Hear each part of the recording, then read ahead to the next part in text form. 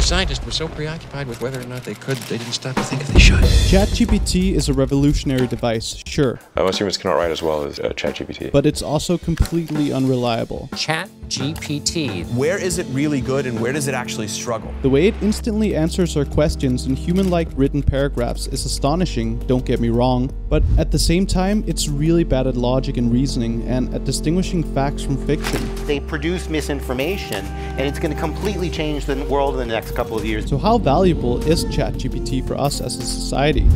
And is the AI system behind the bot really on the right path towards the advancement of artificial intelligence? Human beings working together in a collaborative way invent things. AI hasn't independently yet invented something big. But people who claim that general AI will one day arrive there, and okay, fine. Well, let's start by defining what I mean by advancement in AI. Most experts agree that current AI technology eventually will advance to the point where it becomes artificial general intelligence, or AGI. And AGI is basically this. Imagine a program that could think and learn just like a human being. It's not just an algorithm that could complete a specific task, but rather one that can abstract, understand the world, and learn any intellectual task that a human can. Although ChatGPT can give some pretty human-like answers, it's not quite there yet. If we were to think of AI advancement as a timeline, we're in the stage of non-general narrow AI. That's to say, current AI systems can only perform a specific task. They're still more than capable though. With enough data, they're able to make remarkable decisions and predictions.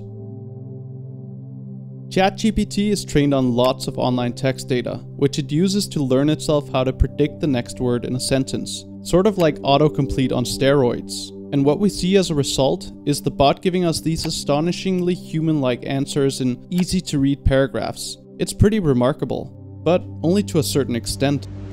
I think it's pretty dumb, actually, and I think it is way overhyped technology.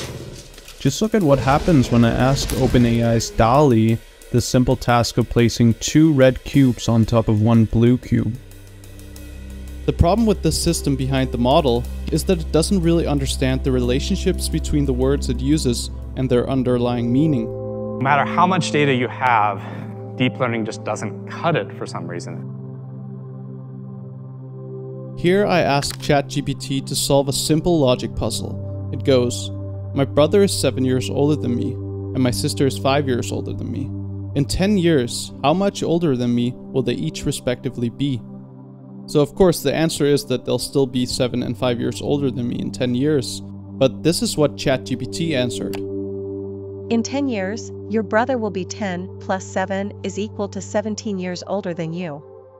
In 10 years, your sister will be 10 plus 5 is equal to 15 years older than you. This is because time is moving forward at the same rate for all 3 of you, so the number of years you all age is the same. The difference in age between you and your siblings will increase by the same amount that you all age. So it responds in a very authoritative way, but the answer is false. And that's a big problem, because a lot of the answers it gives might not be true, but they sure seem like they are. So it's not great at dealing with logic, reasoning, and truth. That's also why Stack Overflow, the popular programming resource, a cherished website where coders share information online, just banned computer-generated answers. A huge amount of people were using ChatGPT to post solutions to coding problems, solutions that seemed plausible but weren't actually true. Sometimes ChatGPT does indeed provide true answers, but sometimes it's a generator of misinformation, and the problem is, we don't know when it's true or false. The CEO of OpenAI, the company behind ChatGPT, Sam Altman, actually addressed this on Twitter, saying, ChatGPT is incredibly limited, but good enough at some things to create a misleading impression of greatness. Here he openly acknowledges that ChatGPT might be quite harmful in the way it confidently expresses potential misinformation. But he continues with, it's a preview of progress, pointing to the fact that it's a step in the right direction, and things will improve if we continue to make deep learning applications such as ChatGPT better. But does making something bigger, giving it more data, and relying on its self-improvement solve the problem of reliability and truthfulness? Will simply scaling the system solve the so-called alignment problem, which means programming AI systems so they align with human values. And so the alignment problem is how do we build AGI that does what is in the best interest of humanity? How do we make sure that humanity gets to determine the future of humanity? There might be something fundamental missing with these systems, an understanding of how the world works, of how objects work. That's also what we've seen with DALL-E, which is built on the same principles.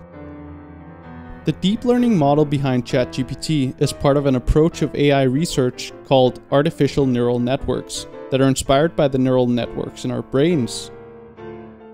The problem with this approach to AI is that it lacks the ability to encompass how our brains abstract, which is the part that's tied to reasoning, counting, and doing logic. And as we saw before, it's not very transparent. Precisely how we design these systems and what we optimize them for has a bunch of effects that are sort of not super obvious, and depending on what you want the system behavior to be, the algorithmic choices you make are really important. It's hard to know why the given algorithm made the decision it made. Like with ChatGPT, we don't know if what it says is true or false. Google's new, highly touted AI chatbot Bard has already made a boo-boo.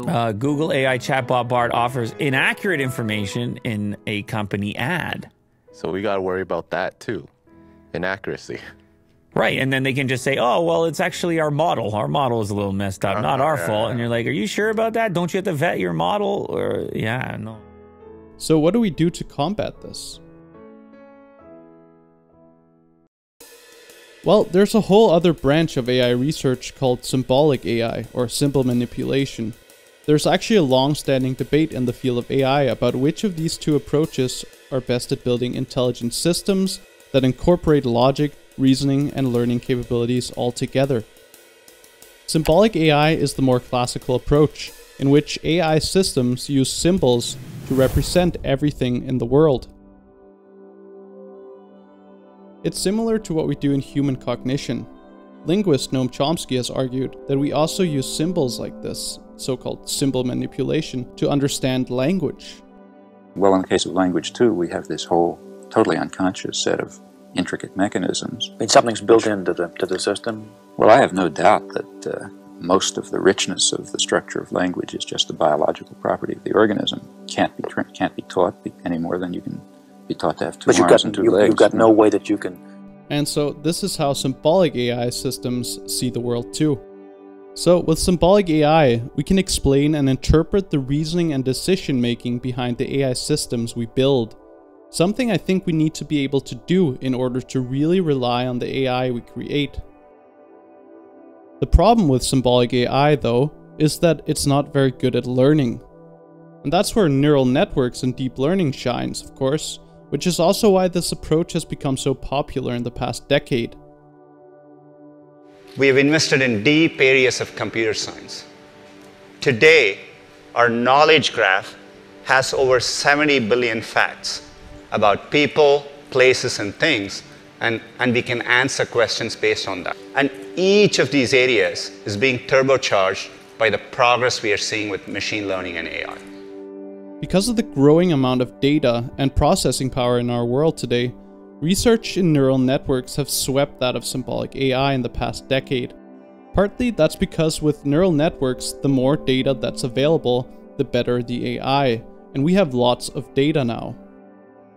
Now, OpenAI built ChatGPT as a deep neural network without the use of symbolic AI, so it's good at synthesizing information, but it has no values, and it's bad at reasoning and doesn't necessarily know the truth.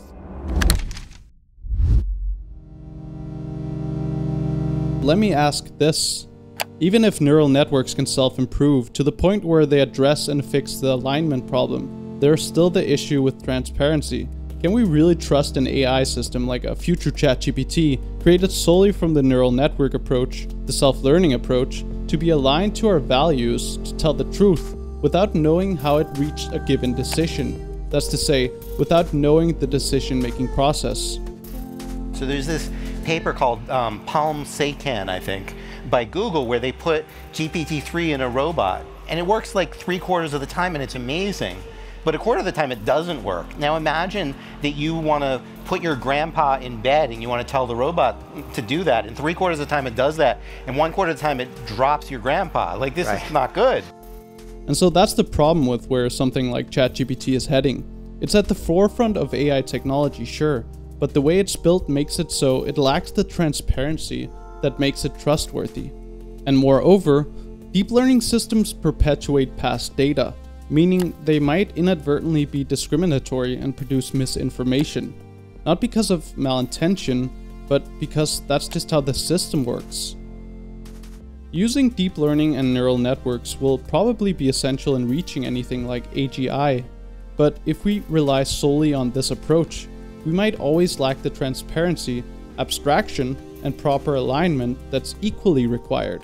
And so, what the AI system behind ChatGPT can do is astonishing, but its progression might hit a wall soon, and that's because it's being viewed as the next big thing in AI.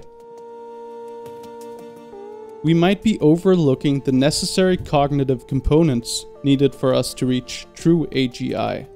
Maybe we should look more to neurosymbolic AI, a more recent branch in AI research that combines the two main approaches.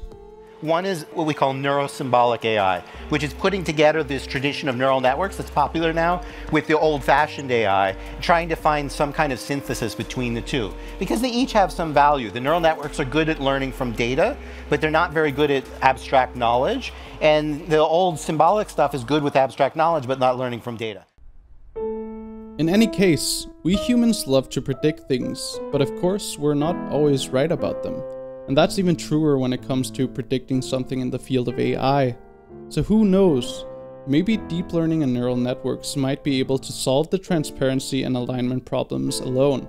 But right now, we need to figure out how we'll move forward if they can't. The progression of AI advancements is accelerating, and that might be because of neural networks.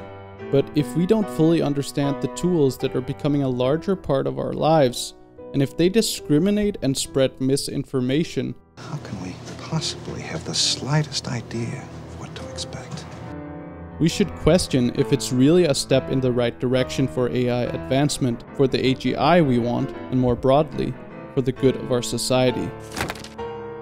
Leave a comment about what you think about this debate, and give this video a like and subscribe to my channel to support it. Thanks for watching.